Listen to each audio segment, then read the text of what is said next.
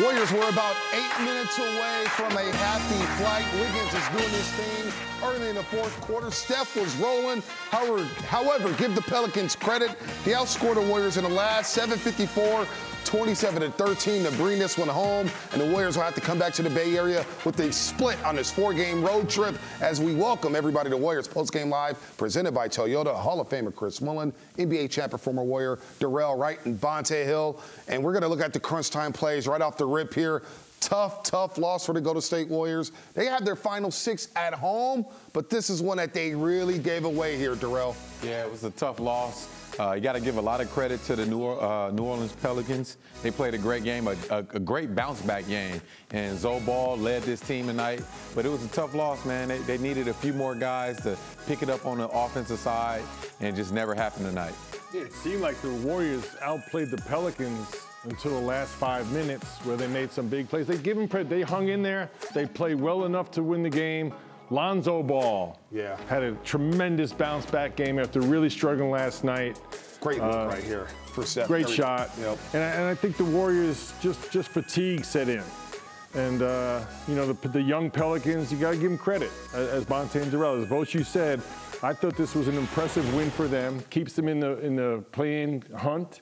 They didn't play great, but they made the plays they had to win the game. We'll talk about Lonzo Ball a little bit later. 29 points tonight. Yesterday, he only had 7 and was 3 of 18 from the floor. But Steph Curry did make more history tonight as he's moving up the charts on the all-time three-point made list.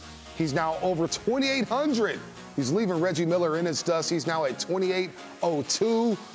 But Curry will want 2,803 because he had a great look there in the last 20 seconds. Curry, look, 37 points, the 15th time in the last 17 games. Excuse me, 17th time in the last 19 games. Curry has scored at least 30 points, but he ran out of gas in this one at the Smoothie King Center, going 1 for his last 12, Darrell. Yeah, I thought they made it pretty tough on him at the end. A lot of shots he missed or shots he made, especially that good look he got at the end of the game. But got to give a lot of credit to the New Orleans Pelicans. They made the game ugly, and they found a way to win. Well, Steph had a great game. He had 37, as you mentioned, Bob. I thought he was fatigued at the end of the game. Once again, give the Pelicans, their defense, a little bit more credit. Only 2 plays in double figures. So it's almost like they almost not let him, but Steph was going to get his points. They locked down on everybody else. So the only 2 plays in double figures was Steph and Andrew Wiggins. Yeah, and Andrew Wiggins did what he could do to try to help the Warriors get this victory and go 3-1 on this road trip. But Steph had the great looks, as you guys mentioned. He was off. He was on fire early on with 17 first-quarter points. He got cooking in the third quarter. You would take those shots that he had tonight. But Steph, you see him run through the tunnel there. He knows he had a great opportunity to send the Warriors home with the win. Great opportunity because he knows those are shots he normally make. And everybody in the building and everybody that was watching understand that. But him being that competitor, knowing those were big shots, I know he wants those back. They got the split, which is acceptable. We talked about them getting greedy and getting both those games. They played well enough to win. But again, as Darrell said, those are shots that Steph Curry can make. Right. Not many players in the history league can make them. But again, I would give more credit. I think the Pelicans won that game. No, I think they made the plays at the end of the game. Bounce back win. I thought they played Zion very well again defensively. But I think the difference was Lonzo Ball. Wiggins did another great job on Brandon Ingram. No doubt. We're going to talk to Wiggins right now. Who am I to nitpick on Steph Curry? He just dropped 37 points. 37 points, but Andrew Wiggins here. He was balling, especially in that fourth quarter.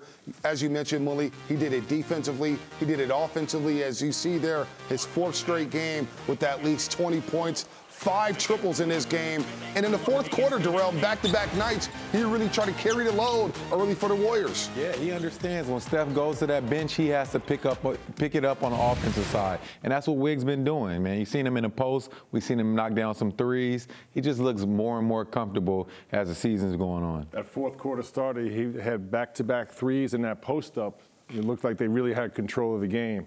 So he had the 26 points, which is great, 6 rebounds. But once again, his one-on-one defense on Brandon. Wow. Brandon Ingram's a big-time scorer. Yes. So on back-to-back nights, Ingram really struggled. Tonight, just 5 of 15. So two-way Wiggs showed up big time on this road trip. 2 big-time block shots, too, at the rim. He was contesting at the rim here. But as we look ahead here, now the Warriors can come home. And it feels like we've been talking about this all during the second half of the season. The final 6 games at Chase Center, starting with 2 against Oklahoma City, who's playing your brother's team, the Sacramento Kings, tonight.